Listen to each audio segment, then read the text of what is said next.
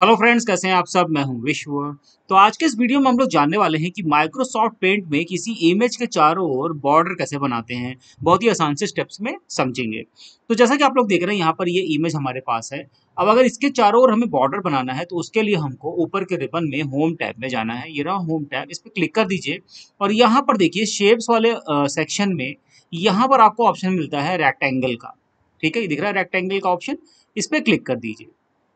उसके बाद आपको यहाँ पर आउटलाइन डिसाइड करना है, मतलब आउटलाइन आप कैसी रखना चाहते हैं। तो इस ड्रॉप डाउन पे क्लिक करिए और यहाँ से आप सॉलिड कलर ले सकते हैं, क्रेयॉन ले सकते हैं, मार्कर ले सकते हैं, जो मर्जी ले सकते हैं। तो मान लीजिए कि हम यहाँ पे सॉलिड कलर सेलेक्ट कर लेते हैं, तो हमने सॉलिड कलर सेलेक्ट कर लिया।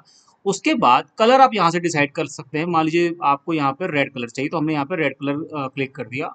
कोई भी कलर आप ले सकते हैं। उसके बाद आप यहाँ से साइज भी चेंज कर सकते हैं। तो देखिए ये रही साइज, इसके ड्रॉप डाउन पर क्लिक करिए और यहाँ से जो मर्जी साइज आप सिलेक्ट कर सकते हैं। तो मान लीजिए कि ये थर्ड वाली साइज हमने ले ली, ठीक है।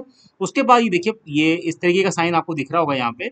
अब बस कुछ नहीं करना, सिंपल यहाँ पे एकदम कॉर्नर से यहाँ से ऐसे इसको पकड़ के एक रेक्टेंगल यहाँ तक ऐसे ड्रैग कर दीजिए। ये देखिए, ठीक है। जैसे यहाँ से ड्रैग करके आप इसको छोड़ेंगे, ये देखिए बॉर्डर यहाँ पर बन गए, ठीक है।